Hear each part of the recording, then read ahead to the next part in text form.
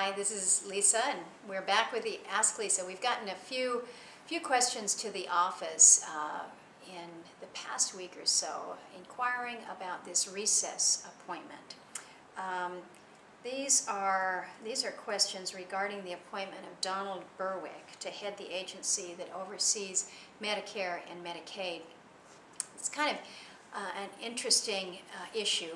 For those that are not aware of what a recess appointment is, the President has the ability to appoint individuals to agency positions while the Senate is in recess, and it does not then require that the Senate come back and confirm that individual. That person will be in that office for the balance of that Congress without confirmation by the Senate.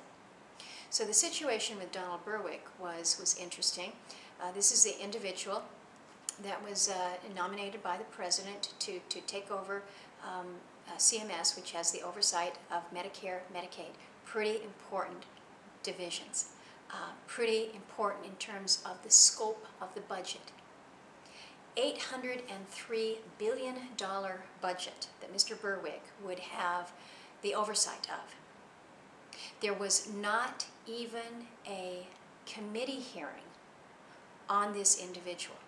I serve on the Health, Education, Labor, Pensions Committee, the committee that would have the ability to call him in, ask him questions about how he's going to administer these new Medicare provisions, this new health care bill.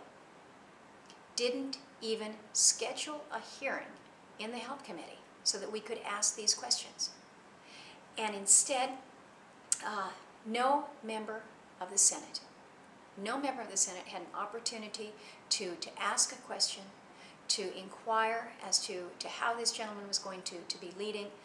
Instead, the administration, through a recess appointment, appointed an individual, again, that has an oversight of a budget that's over $800 billion, a budget that is the size of, there's only 15 other countries in the world, let's put it that way, that have a budget that is larger than this. And no opportunity to vote on him in committee or on the floor. This is clearly not the way that you run an open and transparent process. So this was an issue that generated a great deal of controversy and real disappointment on my part. The other question that we got, that we've received a lot of inquiries on, this is about the upcoming Senate confirmation vote on the Supreme Court nominee, Elena Kagan. Shortly after the Judiciary Committee concluded its hearings asking questions of Solicitor General Kagan, I stated my opposition to the confirmation of her as a Supreme Court Justice. It was based on so much of what I heard revealed through the Judiciary Committee, an assessment of positions that she has taken previously. I had opposed Elena Kagan when she was nominated to be Solicitor General because I did not feel that she had the experience. The Solicitor General basically is the attorney in charge of the attorneys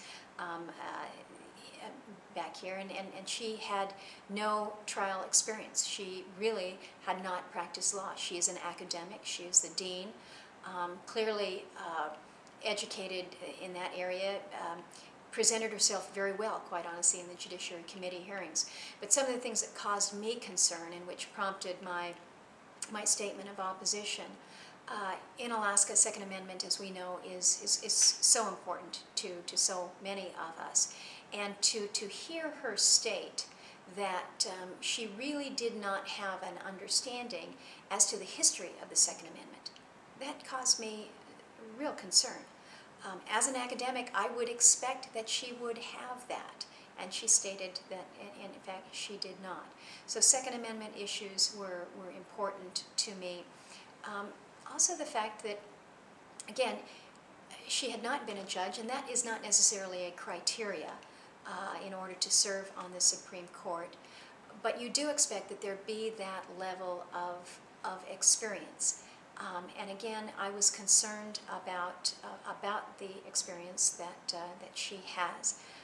She has been a political advocate of sorts when she was with the Clinton White House. It concerns me that we ask those in the judicial branch, certainly in the highest court in the land, to ensure that politics is clearly not at issue. And I question whether or not she would be able to remove that political advocacy hat that she has worn and don that of being a true and fair arbiter of the law. So for a multitude of different reasons, I have stated my opposition. The Senate will likely take up the confirmation of Elena Kagan the first week in August, just prior to our August recess, so you should be watching for that. I want to thank you for submitting your questions, your concerns, and thank you again for this segment of Ask Lisa.